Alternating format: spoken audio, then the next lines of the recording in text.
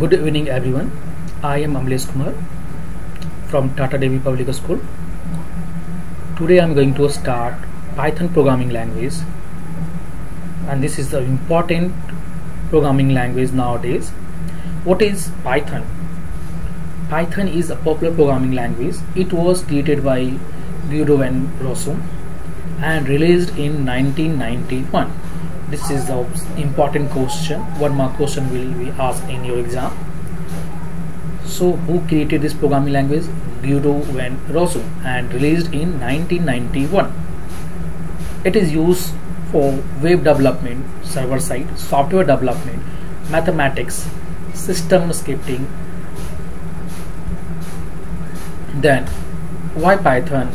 Why Python we should use? Python works on different platforms. Means we can say Python can work almost all operating system like Windows, Mac, Linux. Python has a simple syntax similar to English language. Python has syntax that allows the developer to write programs with few lines than some other programming languages. Python runs on interpreter. Yes, this is important. Python runs on an interpreter system, meaning that code can be executed as soon as it is written. Means output will be generated quick. Python can be treated in a procedure programming language, object-oriented programming language. Means we can say Python can work like a procedure way, and object-oriented programming language. So what is this object-oriented programming language? We will learn later. Now Python versus other programming language. So how Python is different from other programming language? Python was designed for readability and has some similarities to the English languages with influence from mathematics. Yes, the syntax is very simple. Python uses new lines to complete a command. Yes, new line when we just using the first line, and when you're writing the statement, so if you are just pressing enter, then that line will be treated the first statement, second line will be treated the second statement. Means when you are pressing enter, it means each line will be treated a different or separate statement, as opposed to other programming languages which often use semicolons or parentheses. Python relies on indentation, using white space to define scope, such as the scope of loops, functions and classes. I'm going to show you that what is indentation. So see here, you can see I have written a program prime number. So this first line is the first statement, second is for loop I have used, and this for loop is a statement because I have used the colon sign. And see here, for and if there is a space, and it's saying, it's just showing if is the part of this for loop. If is the part of this for loop, and you can see here in this if and print there is a space, so this space shows what print and break a statement is the part of if a statement. So here this white space showing what are the lines are the part of this for loop, if loop, else loop, and this is called indent. This is called indent in Python.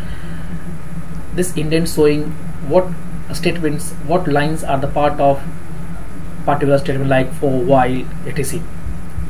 So here the meaning of this one. So now I'm going to show you the first program how we can use this one.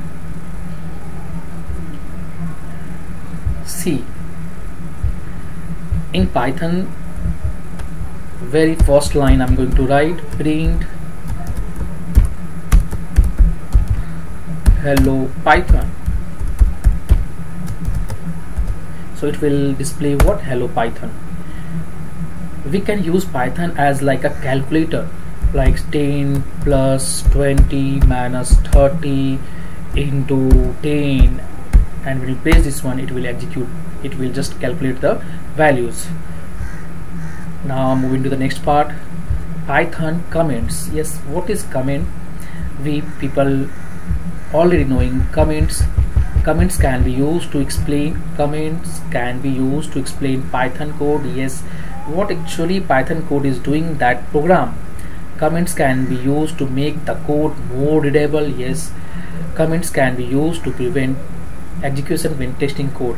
So I'm going to show what is the importance of this commit. So suppose program you want to do, like program to display your name and address.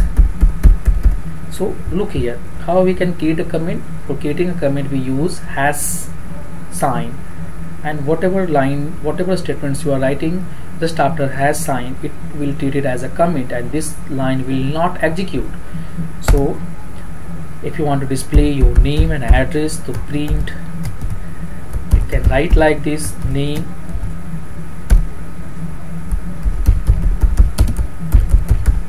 Amlesh Kumar, and address, if you want to display address, simply in double quote you can display address like this. So here this hash sign indicates this line is a commit, and commit is used for as a documentation purpose. What you are doing, other person how they can know by just reading this comment line. So here you can see creating a commit.